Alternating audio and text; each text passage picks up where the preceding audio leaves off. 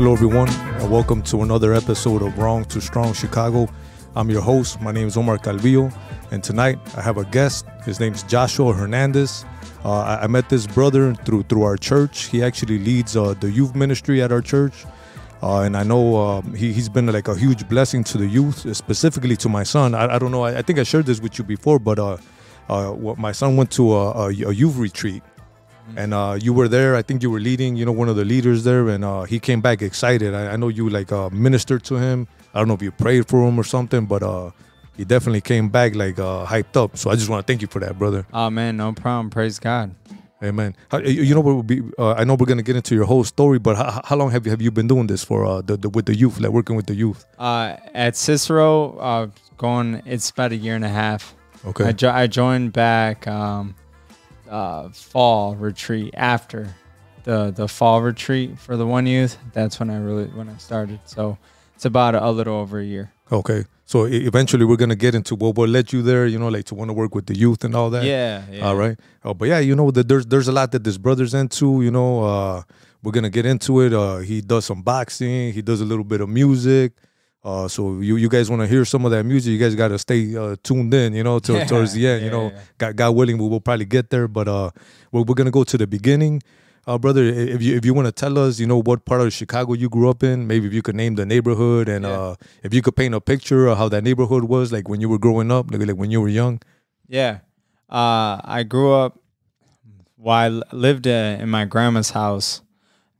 With my parents for like 4 years by Sandoval High School, where Hernandez Middle School is now. And then my father bought a house in the Midway Airport area. And we moved in there, and I went to Nathan Hale, Bulls Prep. So I grew up majority of my life was in Midway. The Midway area, okay. Yeah. Now, how was that area when you were younger? Like as far as the neighborhood, for you growing up? Yeah, I mean, it's funny because when we first moved in, our neighbors had the police watching our house. So we moved in, Latinos moving in. It was a lot of retired cops and firemen in the Midway area. But I remember my father noticing, the police officers watching our house. And one day he actually walked up to the car and knocked on the window. I was like, yeah, I live here, And eventually they left, they just left us alone because we weren't, causing no trouble. Right. It just looked suspicious, I guess. Yeah. So it was me and my mom, my pops, and then, eventually my other two brothers came, and we grew up in that house until I was, until I started high school probably. Got it. And we started to move around. Okay. So now how were things at home? Like growing up? Was mom and dad in the picture? Like as far as your family? Yeah, my mom, that's a somewhat sensitive topic. Okay. You could share as little or as much as you want. With my mom and dad, I love them both. We had our struggles like every family does. But what brought us through is the love we have for one another. And because of Christ, because of my relationship with Christ and things like that, everything is forgiven and moved past. And I love my parents, and that's all on that topic. Okay, no, that's fine. Yeah. Like I know you mentioned through Christ, all that is forgiven. Yeah. But this is later on in life, right? That this stuff happens. Okay. Yeah, I think as a kid, you don't understand what's going on in your environment or your surroundings. Then you get older, and then things start to make sense. Yeah. Then you go through this wave of emotions, and then you have a choice. Yeah. And the choice is either to forgive or to let it soak in that unforgiveness. Yeah. And when you soak in the unforgiveness, the only person you're harming is yourself. Yeah. So for me, it was very, very important to forgive and to just strengthen that relationship with both of my parents. And I think that, we're better now than we've ever been. So gotcha. Now, without getting into that, I know you mentioned the unforgiveness. So would you say when you were younger, maybe teenager, did that, I mean, those emotions, well, how did you express them back then? Was it anger, frustration? Like, Well, I would resort to being to myself a lot. I didn't really hang out with a lot of friends or things like that. I mostly spent a lot of time alone and like with cousins or when I could with brothers. But that's why I got into doing so much stuff. okay. Right? Because I was always alone. So I was a curious young kid. I started writing music when I was in 3rd or 4th grade. My mom would find raps No way. that I would hide under my stereo box. And boxing is something I've been doing since I was 5-6 years old. But I was more so curious in those things because I was more quiet, reserved, Right. because of the environment. Gotcha. And even like that sport of boxing is like an individual. Yeah. It's not a team sport. So like if you're already finding yourself like okay with being alone. Yeah, I think and I played 1 year of baseball, 1 year of basketball in high school, and I ran track and cross country for 3-4 years. And that's an individual. Yep. So naturally I gravitated towards the individual stuff. And it's not out of arrogance or out of pride or selfishness or anything. It was more so that's what I've always known is to figure things out and be more reserved. Gotcha. Yeah. Now I know you mentioned like like by yourself, you being able to be okay. Now, did you have siblings growing up, brothers, sisters? Yeah, so I have 2 younger brothers, Giovanni and Justin. Then I also have Swift, who's my older brother, which he's my cousin, but that's my older brother. Okay. It don't get any closer than that. That's my guy, man. Yeah, I could sit here and brag about him all day, but that's my big brother. Okay, no, yeah. Hey, no. Staying on that topic, is he somebody that influenced you? Somebody that you looked up to as like you were growing up? Like, of course. I would always go to him for advice. There was many times the music I listened to, is heavily influenced by him, heavily influenced by other cousins that were making like reggaeton at the time. So yeah, I think as a kid, you kind of want to be like the people you surround yourself with, and when I wasn't alone, I would surround myself with them. gotcha. So when I was with them, eventually you're like, I want to do what he's doing. Right. Now, how old are you right now? I'm 28. 20. What year were you born? I was 95. 95. Okay, man. 90s, 95. I was in high school already, man. Yeah. That's another reason I reached out to you, man, because I had nothing but old people on here, man. I had a guy. He was on here. We're the same age. I'm 45 years old. You know. So he's on here. He's like, man, yeah, I'm trying to reach the youth, and they call me an old head. I'm like, man, we're old heads now. Hey, like you said it, not me. Right. But yeah, like, man, I gotta have somebody young, But yeah, definitely get into your story and just to see how it was like growing up, like for your generation as well. You know. So okay, you said you're young. So when you're writing these raps, like what year is that? Like around 2000, like. Man, probably 2003. My first album that I asked for Christmas was 50 Cent. So my father bought it for me, the clean Okay, version. yeah. So I was listening to 50, listening to Eminem, listening to Tribe Called Quest, to Big L. I was more of a New York hip hop head, gravitated towards the East Coast, and yeah, that music was it's still such a strong love and passion of mine. Gotcha. So that's what it was in the beginning. With me, this is going to tell you how old I am. It was Run DMC, man. I remember it was back in it had to be mid-'80s, late 80s. Yeah. And I don't know if you ever heard of the store Montgomery Ward's. It was an old store. Okay. They had a big barrel full of tapes back then, cassette tapes. And I grabbed it and I seen them. They had their Adidas jumpsuits. They had their gold chains, the Kangos. Yeah. And just by looking at it, I'm like, man, these guys look cool. I grabbed it, bought it, and man, that was Run DMC, Tougher Than Leather was the album. And man, from there I've been hooked like on rap, you know. So like I remember back then it wasn't that popular. Yeah. Back in the 80s, they used to like make fun out of me. Like, oh man, you want to be black, you know? Because I was the only guy I'll be going to school with. You remember Public Enemy? Yeah. I had my Public Enemy T-shirt. Like baggy. Yeah, you know. So I was all like, that style is coming back. yeah. But back then it wasn't popular, especially I don't know why. Like in Pilsen, it wasn't until like Cypress Hill came out, like in the early '90s, where the people started like drawing into hip hop. So, Yeah. but so okay, so you're growing up, you're writing music. Now, what I guess I know you love the music, but what were you expressing in the beginning? What were your songs about back then? You know, like I guess just like childish rhymes, a lot of bragging. Okay. You know, self-centered.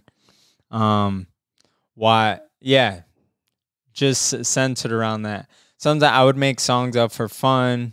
My dad has videos of me on cassette tape of me singing and playing the guitar. Okay. Like I didn't know what I was doing, but I would just strum my guitar, walk around in my pamper, and I would sing Gotcha. to him. My father's plays guitar every Christmas. My family they used to, when my great grandpa was alive, sing Puerto Rican Christmas carols. Okay. And that, being around that, you know, it just sparks that flavor of like, man, this is such a beautiful thing to create something from nothing. Yeah. To be able to design it however you want. So I played the saxophone in middle school, but for some reason I've always just been called to just write. Gotcha. I love to write music. All right, nice. Okay, so I know you mentioned you started like in 3rd grade. Now take us through like you going into your teenage years. How does life look for you, like going into those years? You know. Yeah. So growing up, going into 7th, 8th grade, already starting, you know, knucklehead behaviors with girls and things like that. So, lost my virginity at a young age, 7th grade, summer of 7th grade. Started writing music, started to go over my best friend's house to make music. We would record off a GarageBand mic and we just put like some foam in his closet and we would record, and it was cool. And eventually going into high school, that grew into a group called We Are Lofa, right? LOFA. It was an acronym. At the time, it stood for Legit Official Fly Always. And we just started to create music and drop music videos, and it got pretty popular, right? We surpassed over 1 million views on our YouTube. We had tons of subscribers, but it just wasn't the right time because dealing with all that caused friction in our friendship, and we were young. Like, how old were you at this time? Man, probably 14, 15. Man. But I tell you what, we you know who Rhymefest is? So Rhymefest sounds familiar, yeah. But Rhymefest wrote Jesus Walks for Kanye West. Oh, no way. Okay. So this how young and immature we were. We were on a live interview on 92.3. We released a single on the radio stations in Chicago. Rhymefest was there. He was very impressed with our music, pulled my best friend and I to the side, offered us a spot on his mixtape. Very prominent figure in the hip hop community, and we didn't send him a song because we were just so in la la land, you know, caught up in the pride and things like that. And from there, the animosity between best friends, between brothers, just kind of grew, and eventually it blew up, and we decided to delete everything and go our separate ways. Oh, no way. Deleted the channel and everything? Everything. Yeah. Man, what would you say was like the root or like the main cause that like when you look back? I think it was the inability of having a mentor, of having someone to guide us on the correct path and how to handle that popularity, success and spotlight, right? Because we were 14, 15 years old getting paid $500 to show up to a party for an hour. and you do a party or 2 or 3 on a weekend, you're making $1,500, $2,000, and then on top of that, we were making YouTube money, which back then it was a lot easier to make YouTube money. So then, like, we had money in our pockets at a young age, and it caused friction, or when like he would drop a song and get more positive reviews, or I would drop a song and get more positive reviews, it would cause friction. Gotcha. And we just kind of lost due to, being immature in our youth. We lost the vision and the sight of why we started doing the music in the first place. And the group fell apart. But, now being so many years removed from it, you're so grateful, because I don't know where I would be if it did like go mainstream. Right. I probably would have, I would like to think I wouldn't, but I probably would have messed up my life. Yeah. Well, I got you. Especially, now let me ask you this. Even back then with that $1,500 in your pocket, 14, 15 years old, what were you doing with that money, We would use it to promote ourselves, to buy merchandise, to make more money. A lot of late night runs to 7-Eleven, to get like snacks and stuff, and just there was times where I gave money to my parents. So did he, but very like not responsible. Yeah. No saving. Right. No, nothing. Gotcha. We just spent it while we got it. Gotcha. Okay. So that breaks up the group. Yeah. Where does your life head from there? Like so I went and I started my own channel, started to drop music, but then it became different because this is something I'm doing with my best friend, and now all of a sudden I'm back to my trauma. I'm back to my childhood of being alone again. And I'm doing something in music that is not fun to me anymore because I'm alone. And I've been alone all my life, I've felt, right? So I'm trying to make this music, and eventually I just got tired of it. And I stopped. And I went back to boxing. So my first amateur fight, I was 7 years old. I was always on and off. Oh, no way. From 7 years old? Yeah. Because I know you mentioned you started at 5, right? Yeah. My father took me to the gym at 5 years old. My father was a professional boxer. Oh, no way. So that's why I got into it. And then at 7 years old, I had my first amateur fight. I won at Curie. And then I was always on and off. Always in and out the gym. Only in there when my dad was in there. So it wasn't like something super serious until I decided to step away from music. It was my sophomore year. Oh, okay. And then I went back to train boxing, and I started to gain some momentum after a couple fights. And in my junior year of high school, I won the Power Gloves, which is a tournament that takes place in Little Village.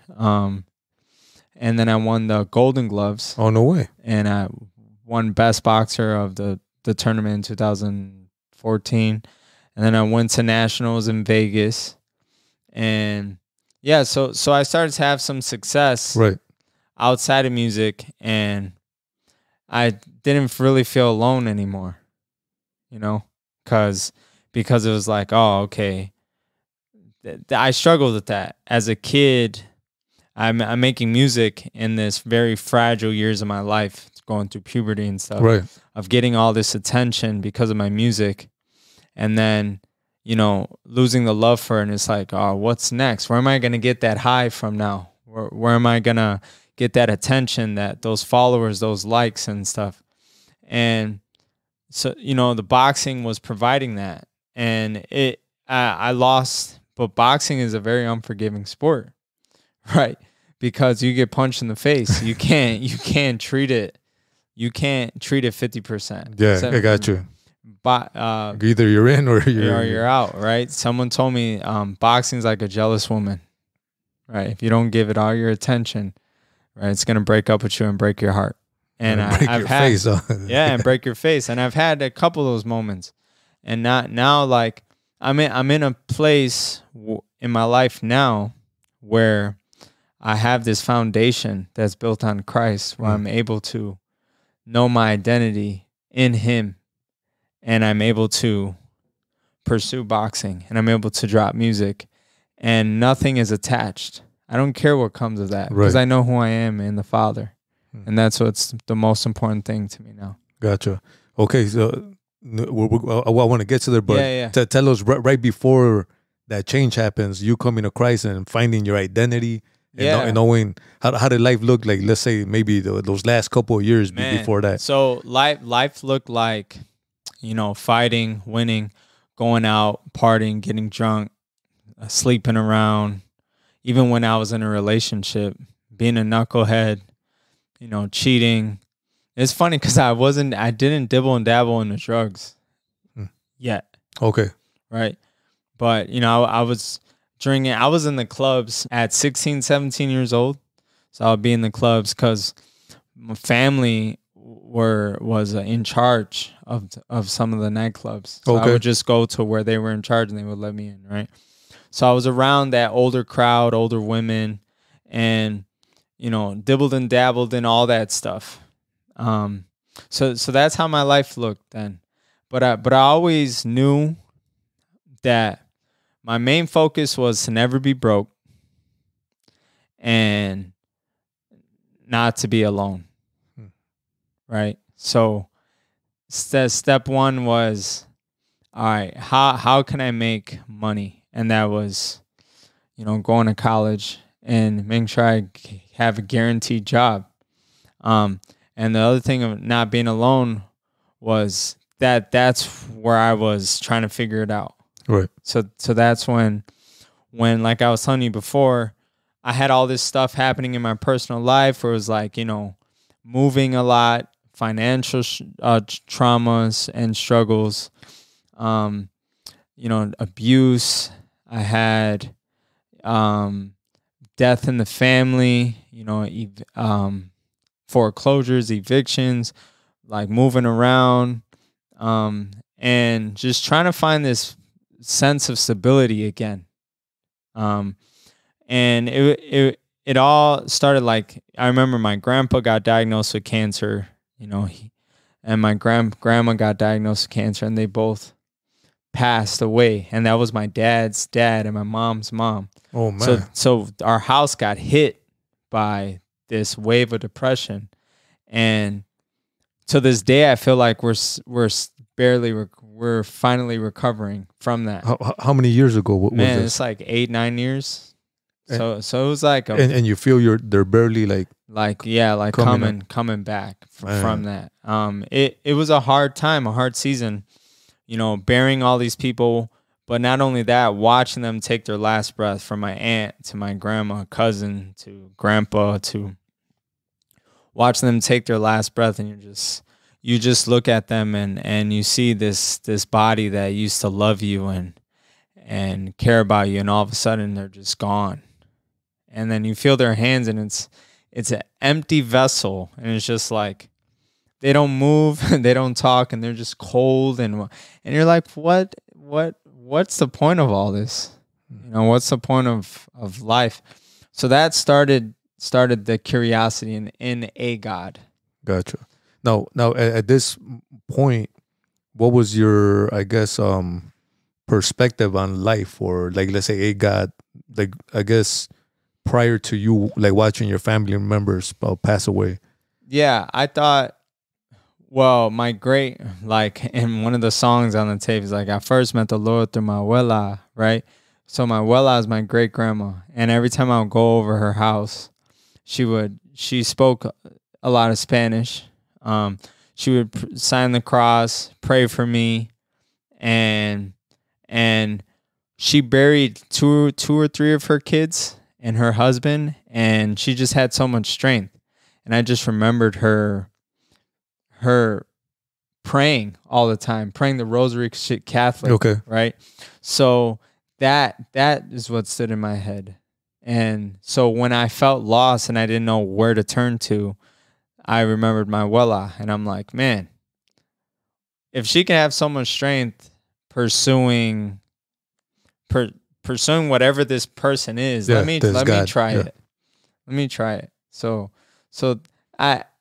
And then in high school, Okay. during the same time that I'm thinking of my grandma, I have an advisor, a mentor at the time, who introduced me to the Tao Te Ching, which is like Chinese scripture literature. Okay. And I'm reading that. And then I started to get into philosophers, took some philosophy classes in college, and just really started to broaden my horizon of what we are as people. Yeah. You know, so I did tons of research on all the religions. Okay. Because I wanted to just know about them before deciding like which one called me. But it was always Jesus. Oh yeah. Okay. You know what I'm Even saying? in the midst of you Yeah, like, man. searching. There's always Jesus. So I'm like, Gotcha. come home. You know? Right. Okay, so you say your family, man, suffer all this loss back to back.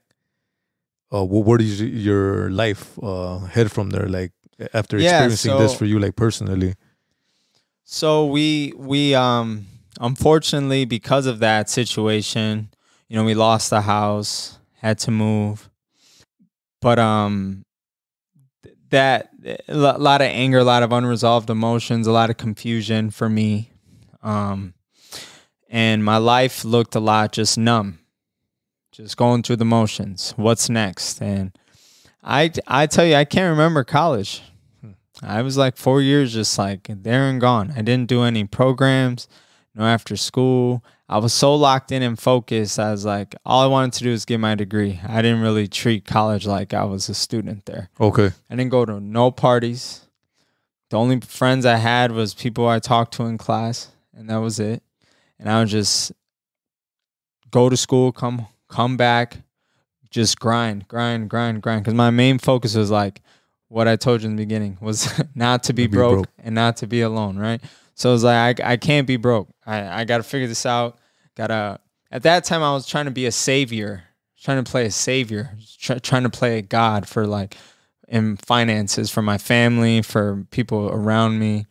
And when you do that and put all that pressure on yourself, you lose yourself. Okay. So to put it short, that season looked a lot like me losing myself and not knowing who I was even more.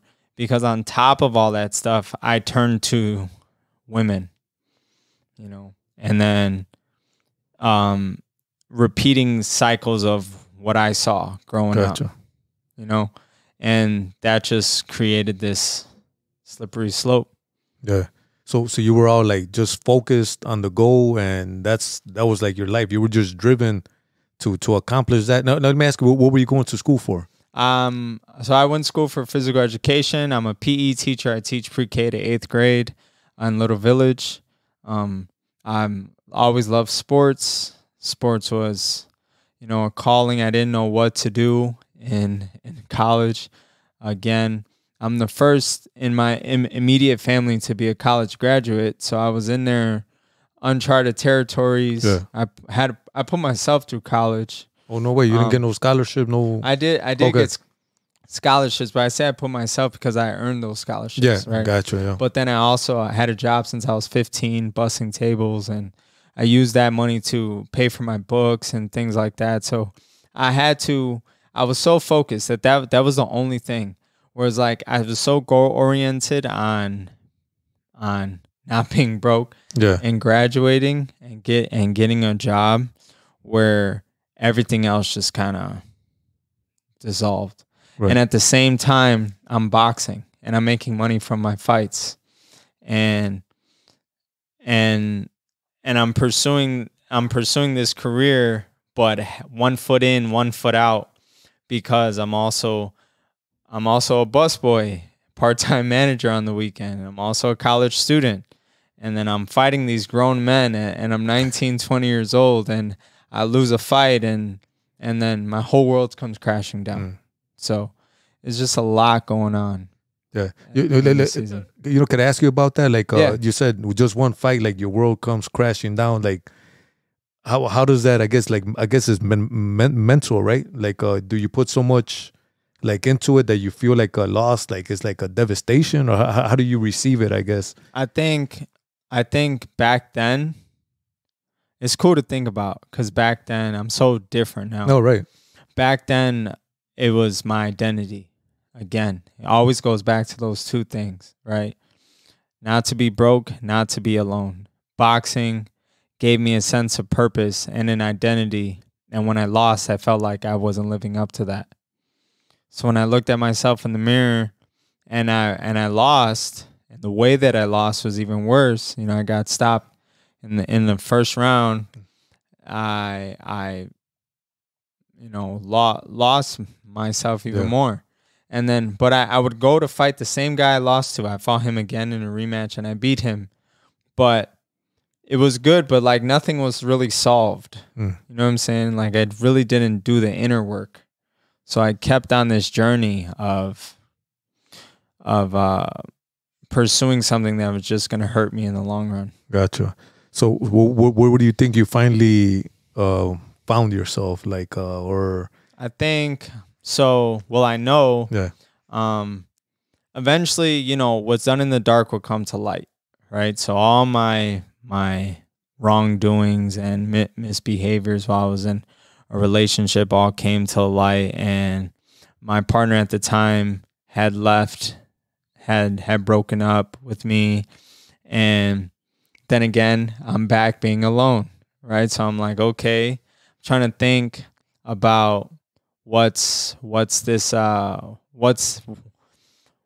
did I do this to myself? Yeah.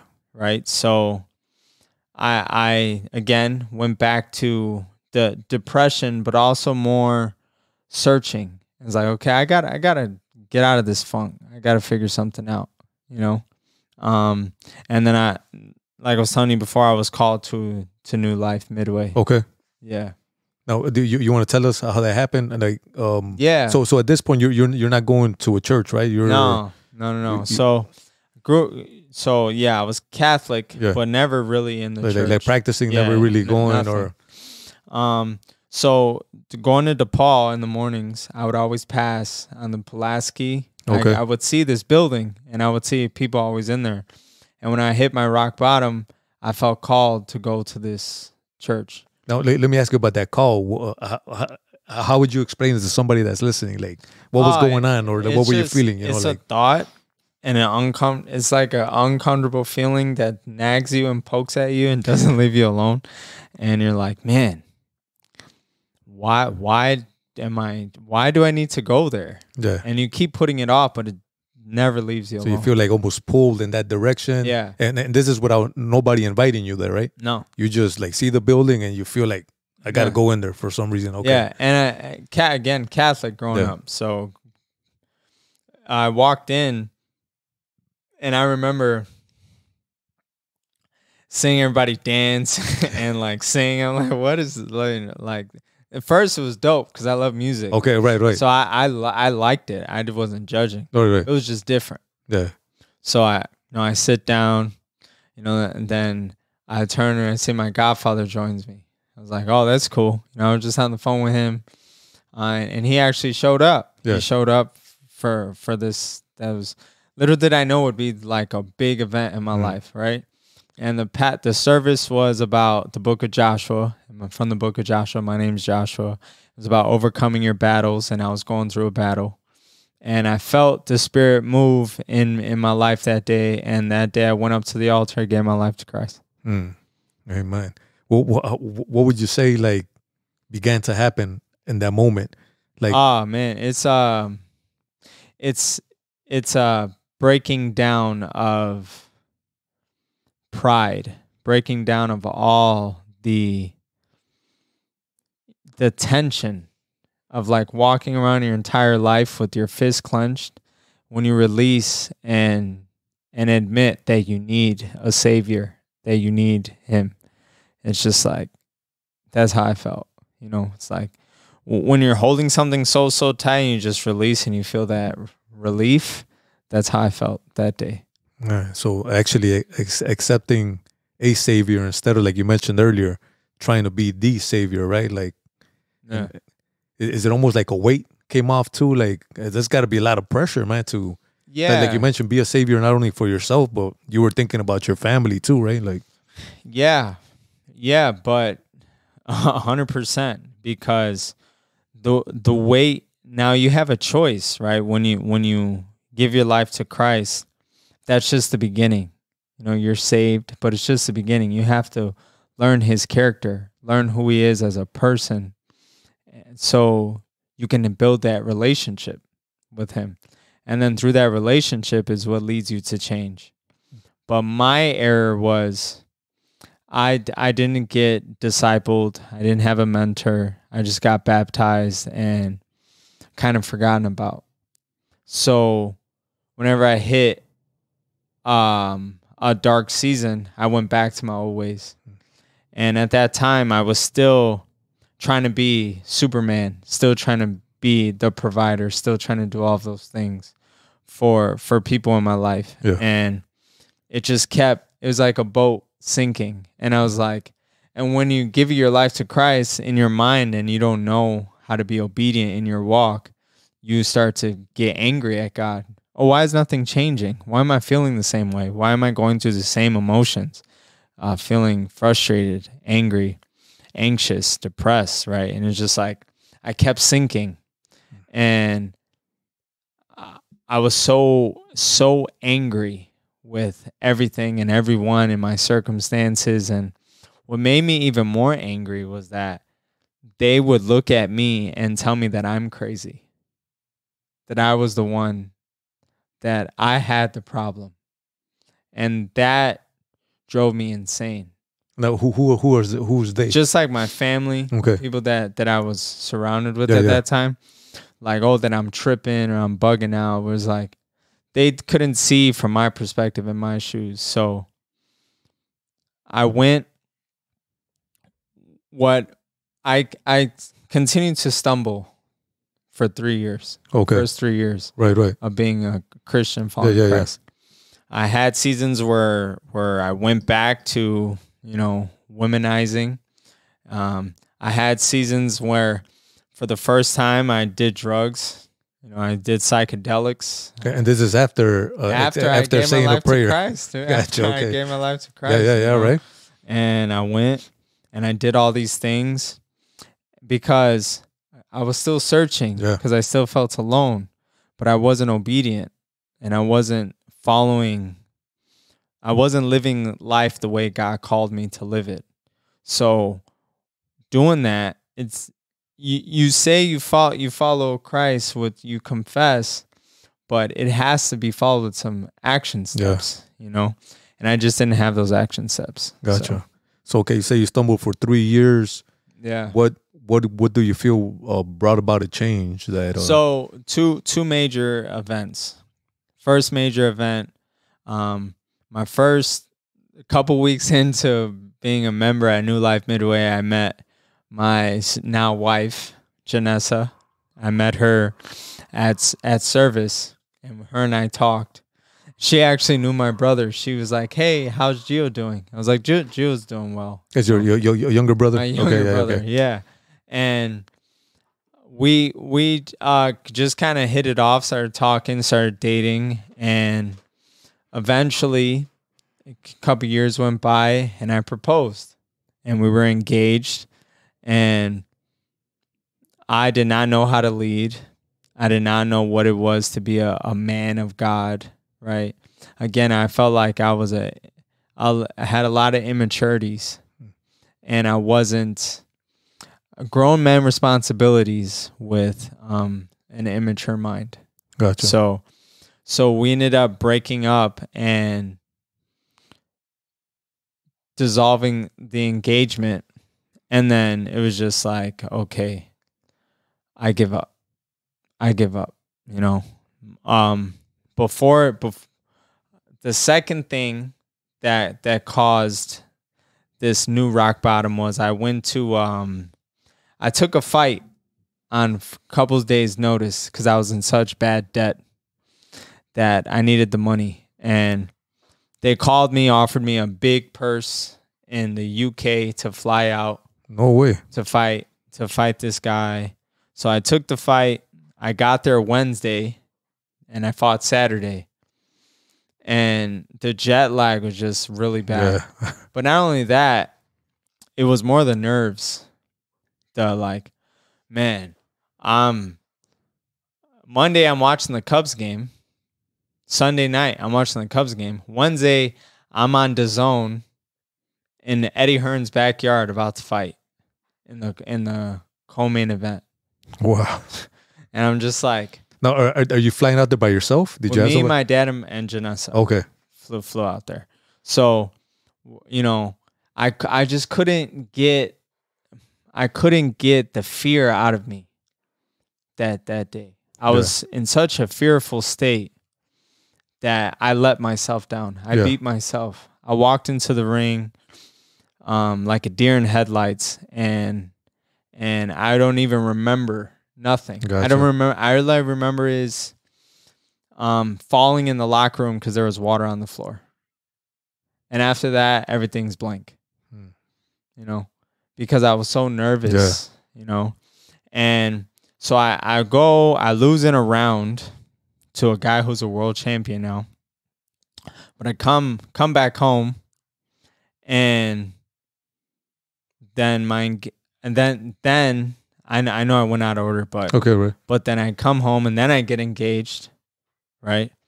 And then the engagement ends. So now I'm sitting there like, man, I don't want to box anymore. I'm not making music. I don't have a wife or a fiance. I don't have anything.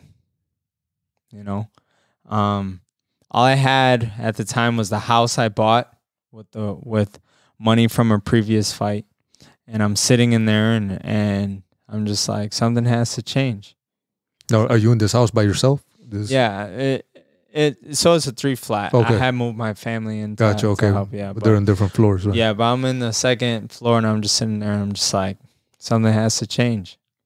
And I started to go back to church at Midway, and eventually I found myself in a Bible study on Wednesdays. Met my mentor Eddie, and he mentored me for a year, and I was finally comfortable with being by myself during this time and pursuing God and being in His Word and getting to know who He is and why He loves me, and replacing the lies in my mind with His truth, right? Meditating on scriptures and understanding how much He loves me, how much He cares about me, and He wants me to be free, not held captive by the thoughts of the enemy.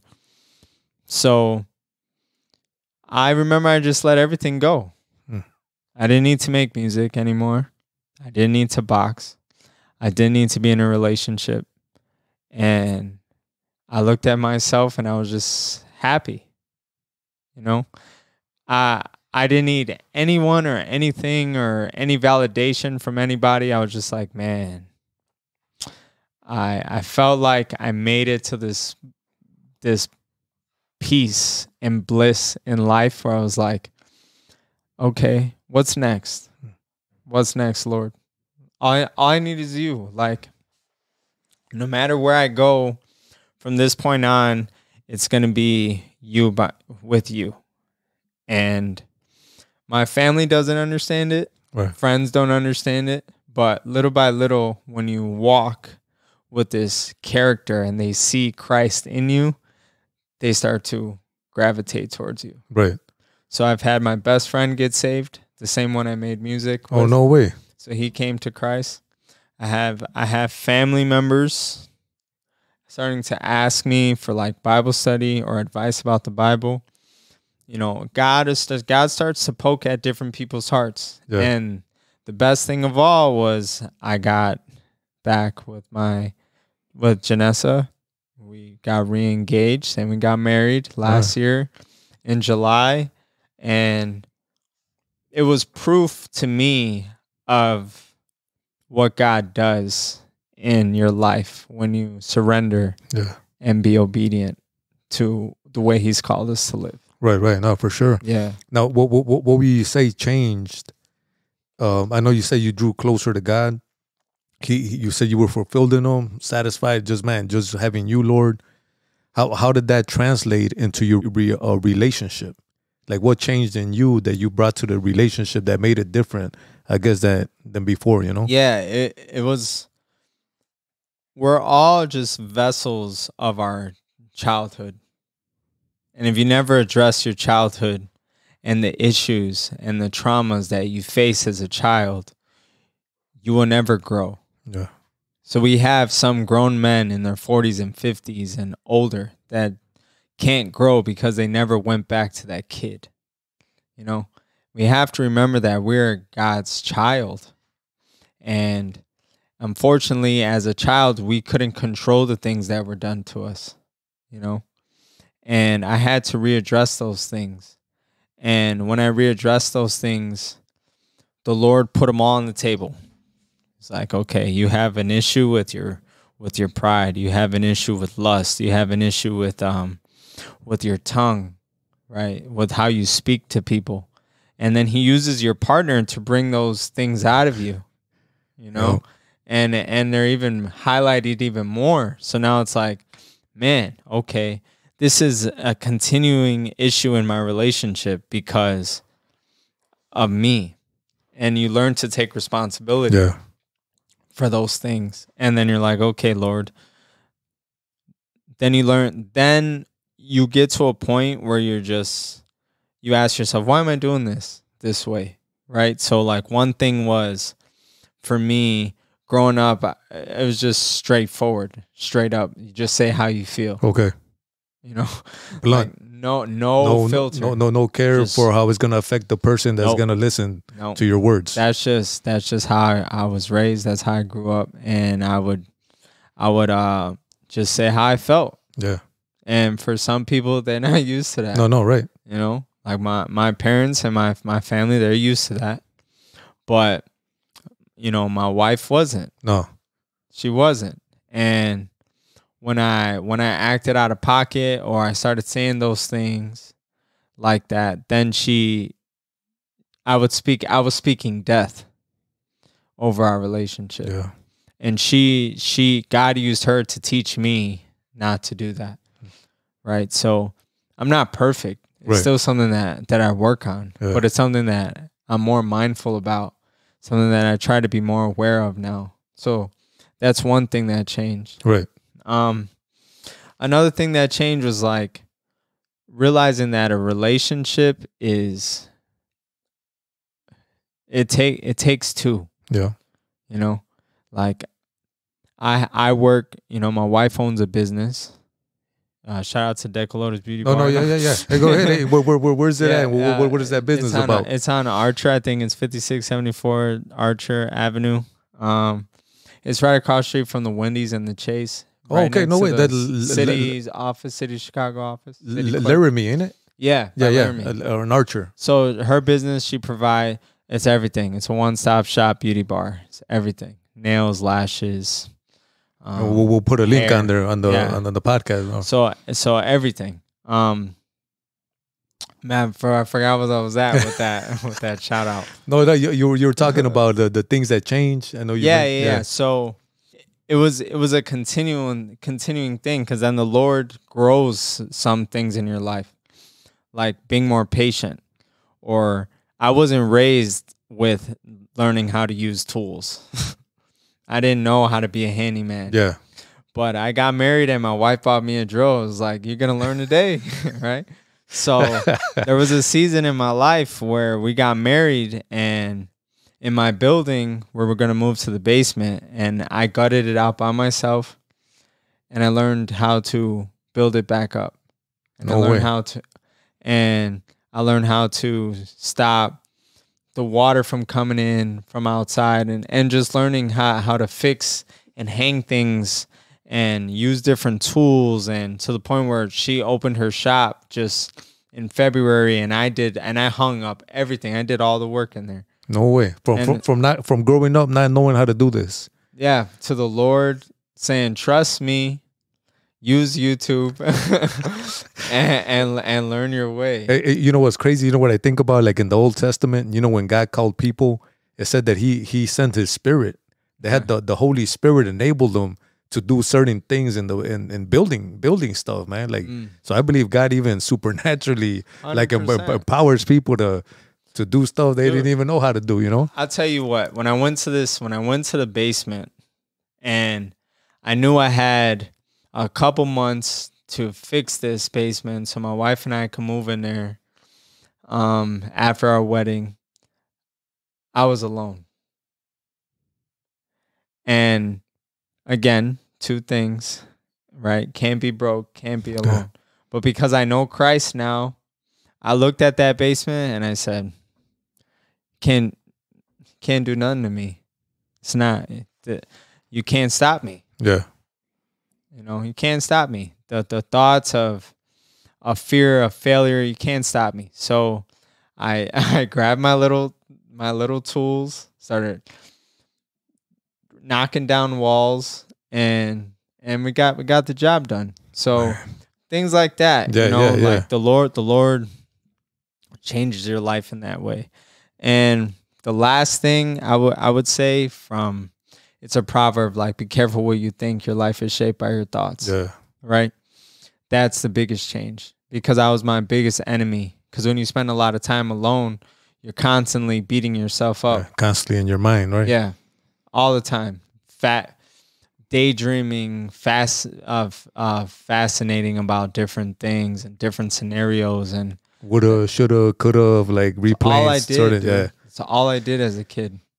That's why I think I could write such good music, because my life has always been a story in my mind, you know? So being at that point and just being able to do that stuff just led to this huge amount of breakthrough for me. Right. So, man, you know, I want to go back to the marriage and your wife revealing certain things to you. Yeah. How long have you been married? Not even a year yet. That's honestly amazing, man. For all that, to be able to like you said, like realize what's wrong with me, because a lot of times it's easy to point the finger. Yeah. Like, if it weren't for you acting like that, I wouldn't be acting like this. Mm-hmm. You know, it's almost like putting the blame on our spouse for why we react the way we react, right? But I love what you said, that you put your stuff on the table, man. Like, no, this is what's going on with me, you know, like individually, like inside. And I think it's important for men to know that, man, like to. Yeah, because I can't control my wife. Right. All I can do is lead. And learning how to lead was learning that I can't just say it. I have to do it. I have to be active, right? If I want the house to look a certain way, I have to help. Yeah. I just can't say, hey, this needs to get done.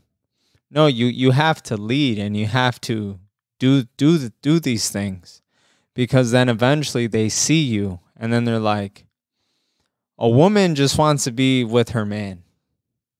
You know, that they want to be nurtured and loved and tended to by their man. So when they see their man doing things in their head, they gravitate towards that, you know? And I learned that because, you know, one day, a couple of times I'm doing dishes or cleaning, you know, the kitchen, and then who's right there beside me? My wife, you know?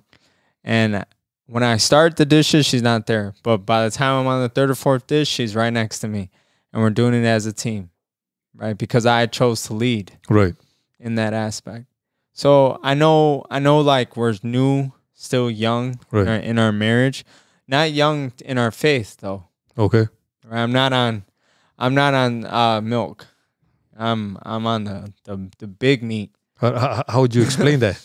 Because the spiritual milk is what you need when you're a baby in the faith, you know, and you're constantly slipping up and you don't truly understand. But I feel like my relationship with God is so divine, like he's so divine, and I understand his character that I spend time with him daily. I pray throughout the day. I meditate in the word every morning. Repeat scriptures in my head.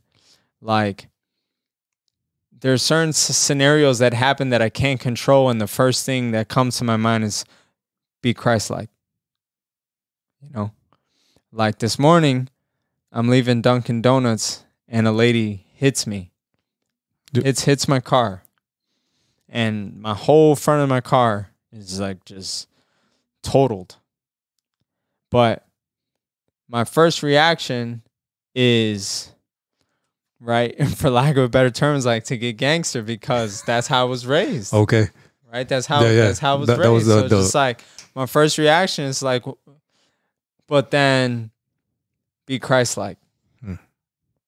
So I had to take a deep breath, pull over, get out of my car, go to her, the lady.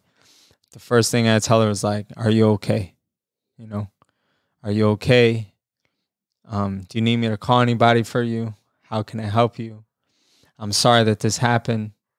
What do you need me to do?" Because I was okay. She was freaking out, right?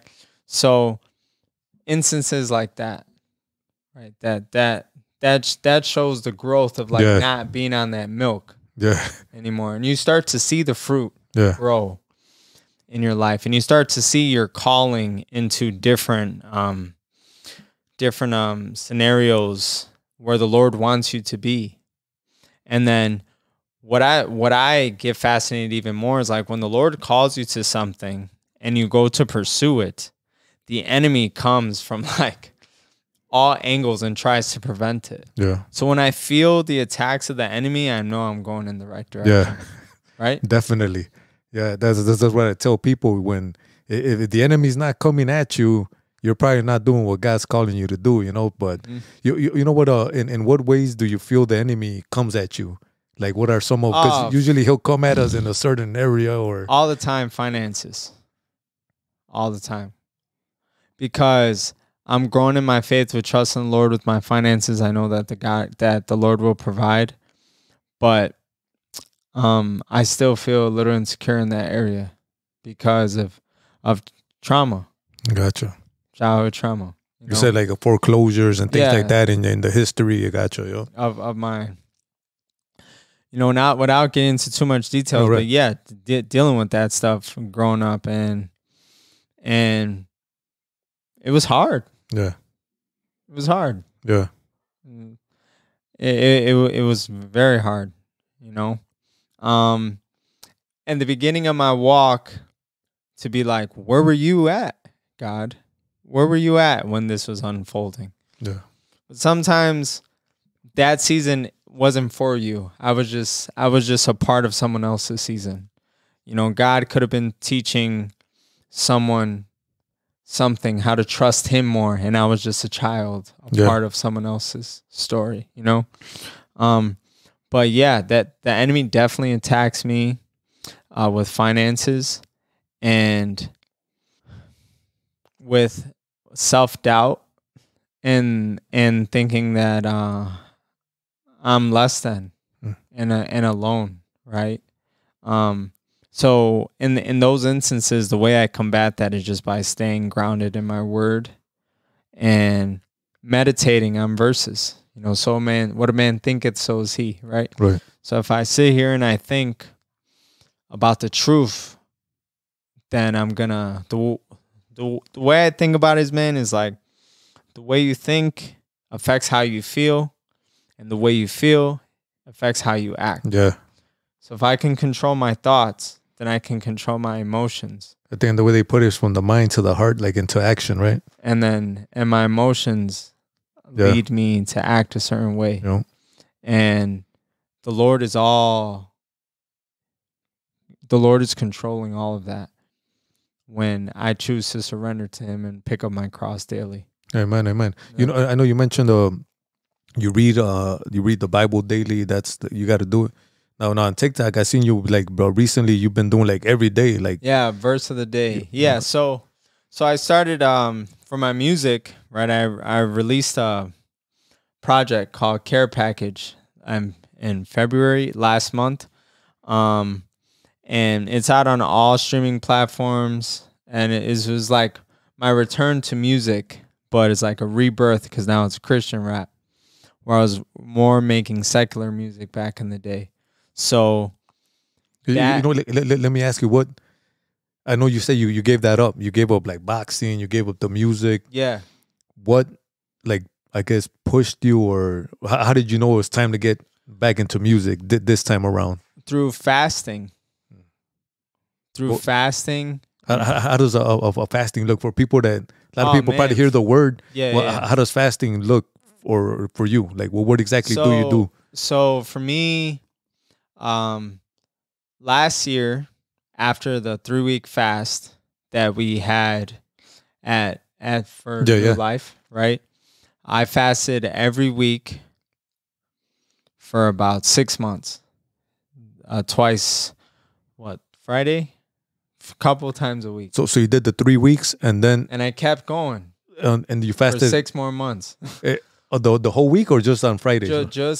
Just a couple days. Okay, got you. Yeah. So you did the 3 weeks. The whole week. So I did the 3 weeks. And then the following weeks and then the following weeks I would do like Thursday, Friday. Got you. Okay. And through that fast, the way it looked for me was like, not eating anything, just drinking water on Friday, all day Friday. But I would be in my word, read my word, pray to God. And then they say like when you're hungry, you're more like likely to blow up and less in control of your emotions. Hangry. Hangry, yeah, right? And I'm working with kids, right, at the middle school. Yeah. So I'm working with kids and just starting to like, okay, God, I need to lean on you. I need you in this. If I'm going to fast and, deal with the kids and all their emotions and whining, I need to find a way to depend on you to not react in anger. Because the kids in that community, that's what they know. I don't want to be, like a mirror of what they're probably seeing at home, right? Yeah. So I'm like, I want to be different.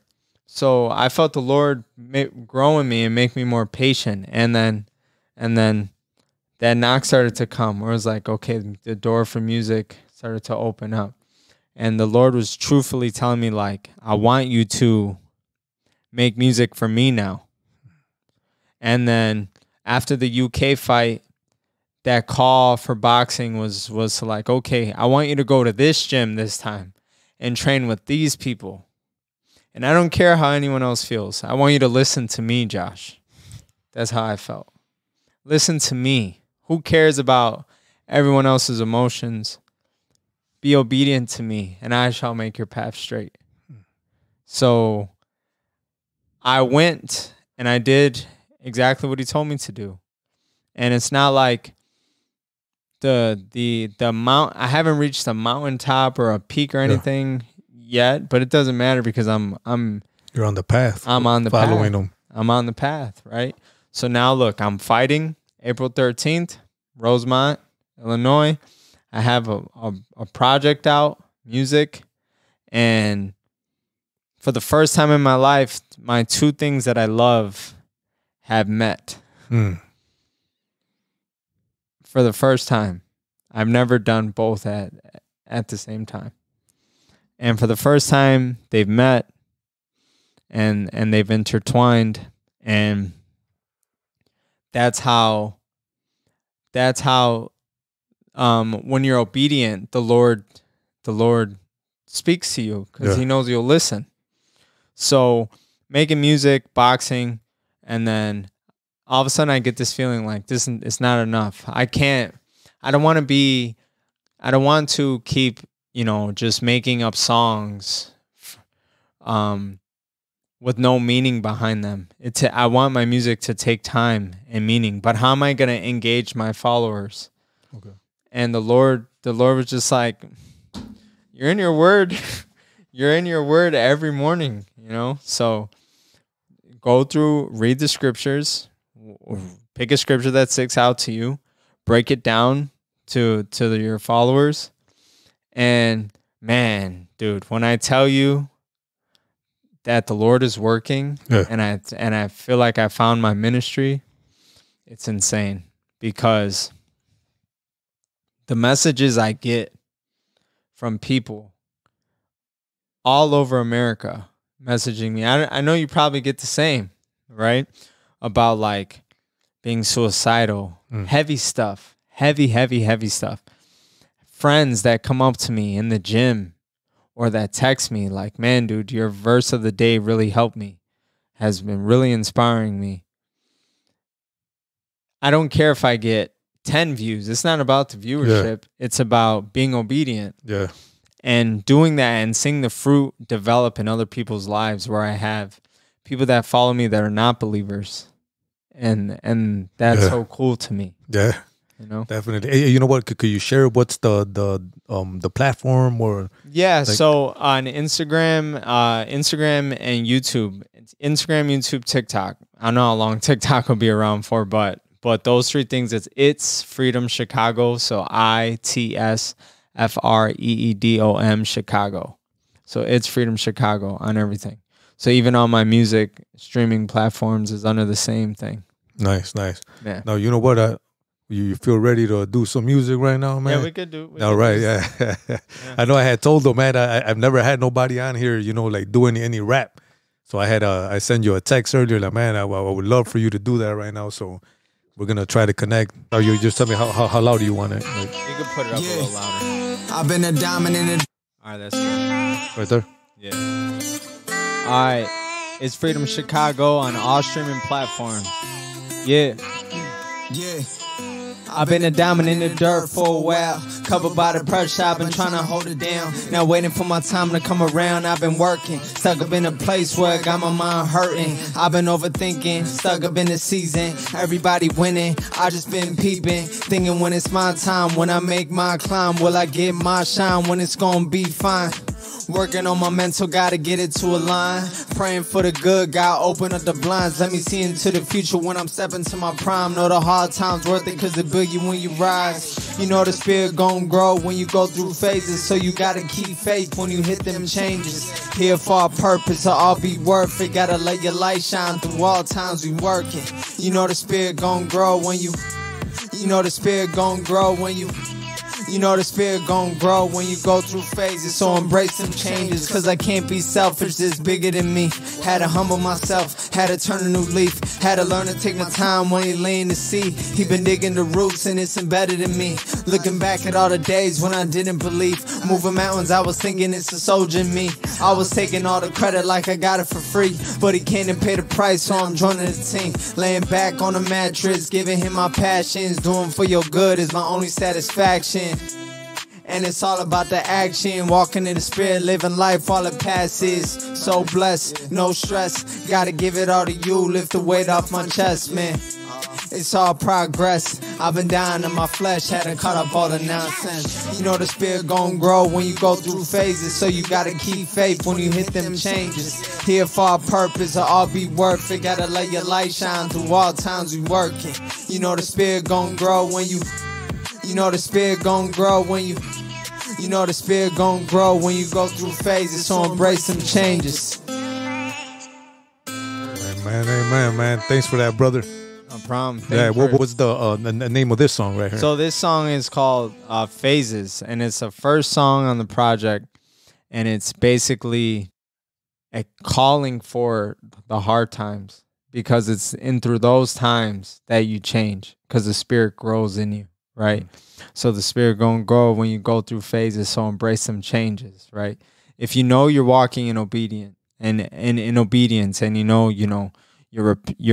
have a repentant heart and you're pursuing the Father, it's not a guarantee that everything's gonna be perfect all the time. So when times are tough, it's more to be like, okay, this is just a phase in my life right now, and I'm gonna walk through it with my head held high, and I know that whatever comes of this is just going to make me better and lead me to a better place and being more like Christ. So that's what the song's about. Amen, brother. No, that's deep, man. Yeah. I mean, you say you're 28 years old, right, man? Yeah.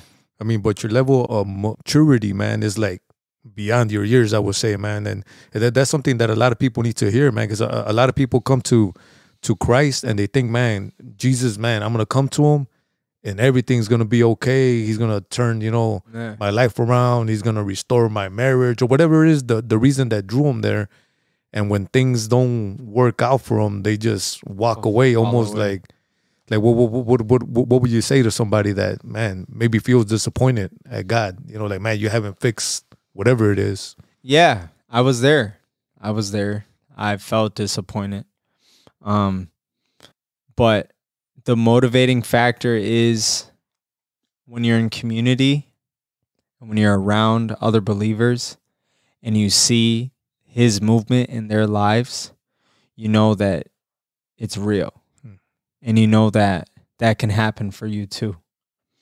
And God does not call us to walk in this life alone. He calls us to walk as a church, in a community.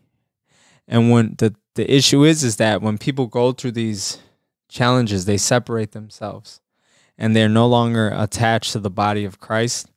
And I feel like being in the body of Christ shows you that, like, if I just stick this through, my time will come too, you know?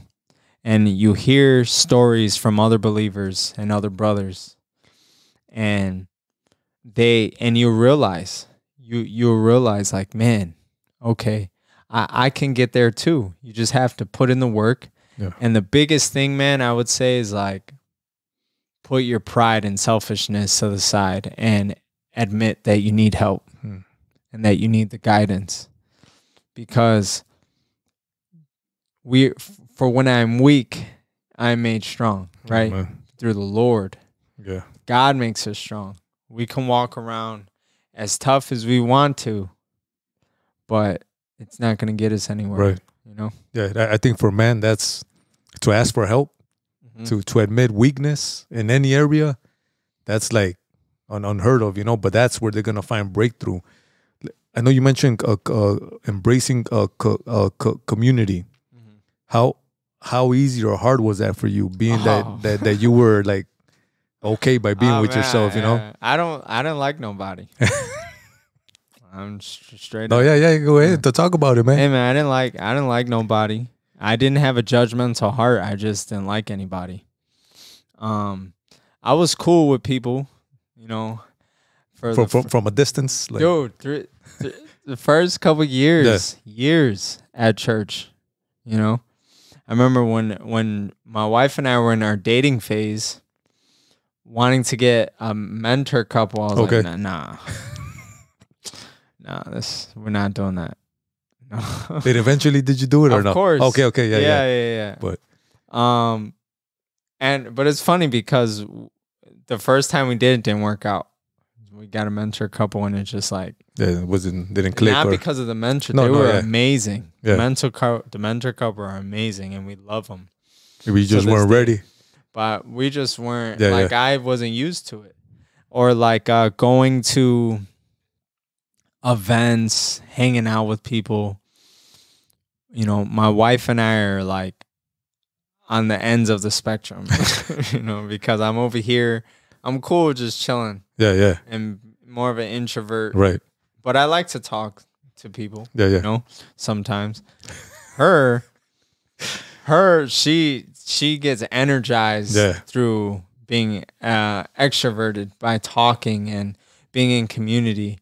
So I feel like the Lord brought us together for me to teach her, like, hey, you have all these friends, but no deep relationships.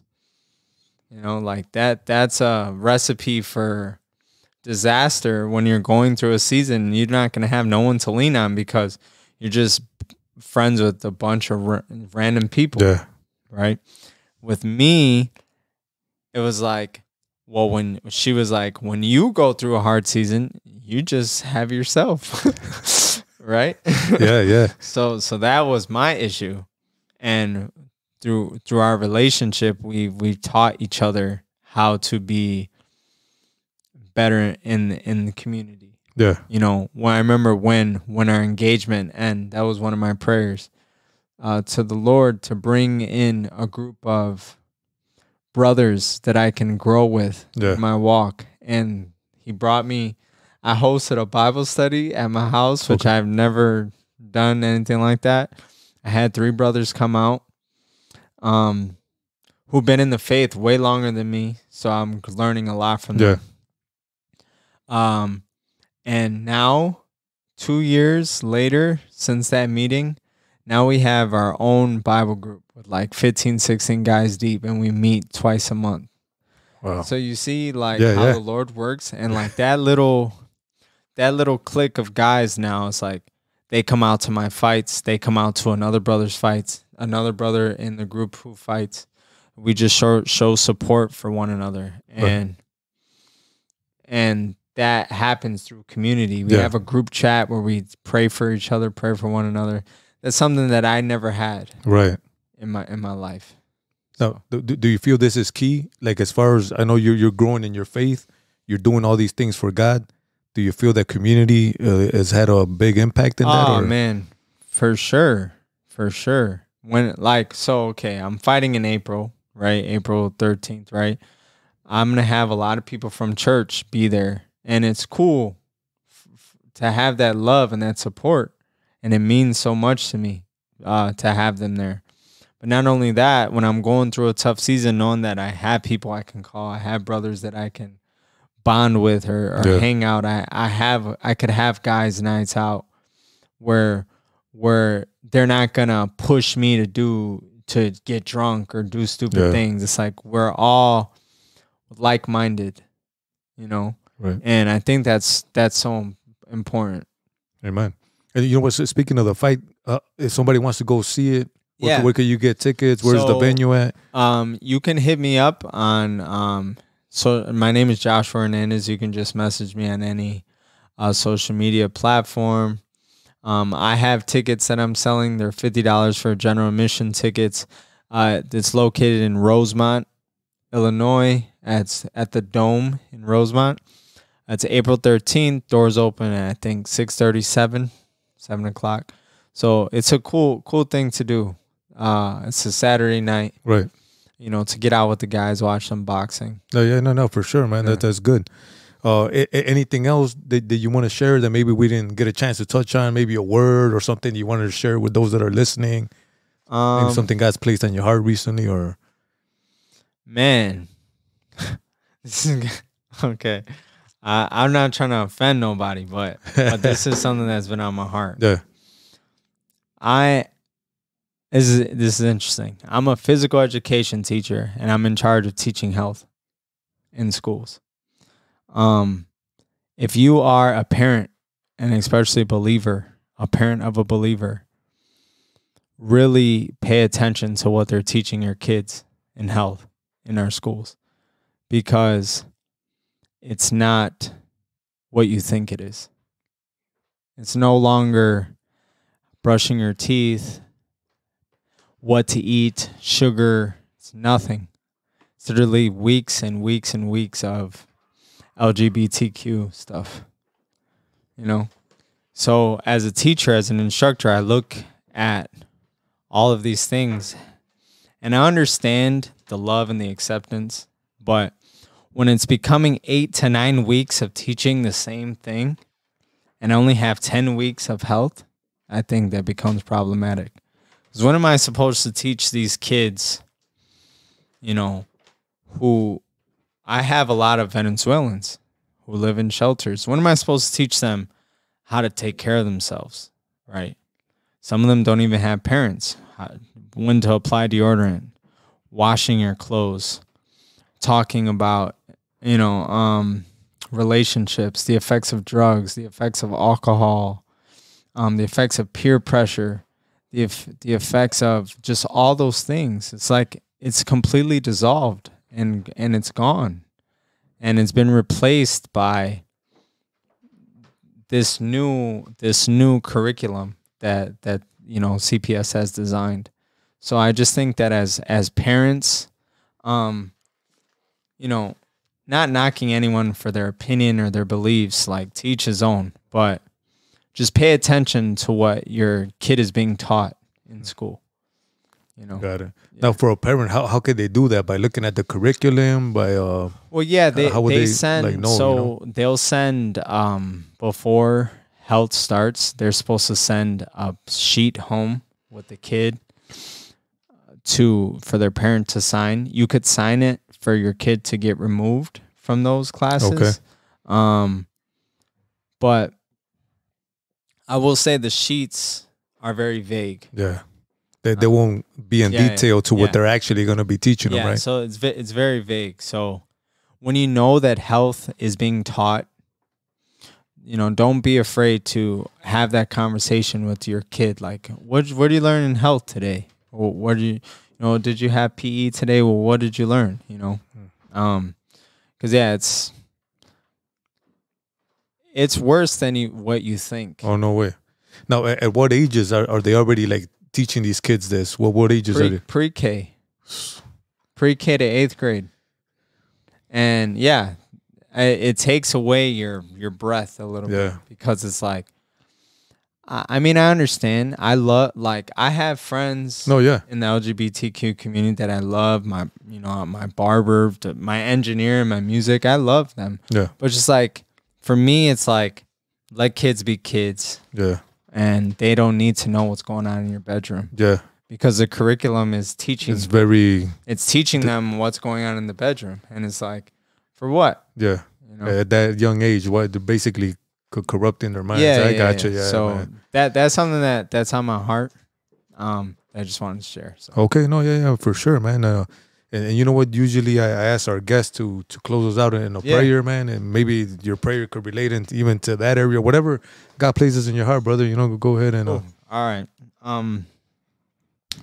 Thank you, Father God, for tonight, Lord.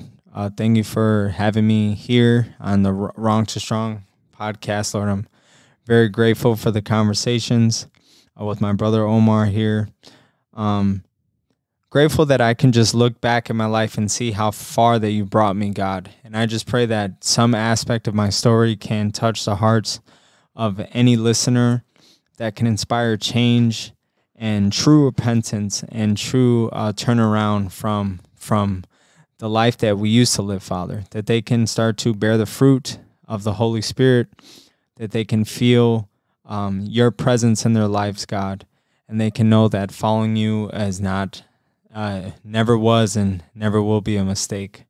That you can just place your hands on them and renounce all the feelings of depression and anxiety and frustrations and fears and feeling like they're less than and worthless. Father, I just pray that this podcast becomes a platform for people to continue to listen and find Christ and find the strength in Christ, and to learn to just walk in obedience and share the love of the Holy Spirit, Father. I also want to pray over our youth. I want to pray over any infiltration from movies to video games, to our surroundings, to teachers, to parents that could even install negative thoughts in children, Lord. My heart is always with the kids. I love kids. I've dedicated a big part of my career and part of my life to kids, Father, because that is some place that you've called me to work in, Lord. And I just pray that you protect them, God, that you protect them and allow them to find you on their own, and allow them to be around parents that show them the righteous way, Lord. And we thank you and we love you, and we pray this in your mighty name. Amen. Amen. Amen. Thanks, brother, man. Hey, thanks for being on here. You know what? Before we close out, could you share the social media links? Yeah. And anything else, like where people can find you again? So you can go to my music page. It's Freedom Chicago. ITSFREEDOM Chicago. On Instagram, TikTok, YouTube, and from there you'll be able to find my boxing page and everything else, because I have 2 separate pages. So okay, but I'd rather go to the music page, it's Freedom Chicago, and follow along with my verse of the day that I do almost daily. Some days I miss. All right. Yeah. But that's where they can find me. All right. And once again, plug your wife's business, man, before we wrap up. Yes. On Archer, 5674 South Archer Avenue, Decolotus Beauty Bar. One-stop shop for all your beauty needs. So be sure to reach out, book your appointment, and lovely, God-fearing people. A lot of craziness goes on in the shop too, but fun though, fun. Yeah, right? Fun. Yeah. Loving people that are gonna take care of you and make sure you have a good time. So be sure to book your appointments with them. Yeah, man. Thanks, brother. And with that, we're gonna get ready to wrap up. I want to thank my guests for being on here tonight. Matthew 4:16 reads, "The people who sat in darkness have seen a great light, and upon those who sat in the region and shadow of death, light has dawned." Alongside my brother Joshua Hernandez, I'm Omar Calvillo. We are Wrong to Strong.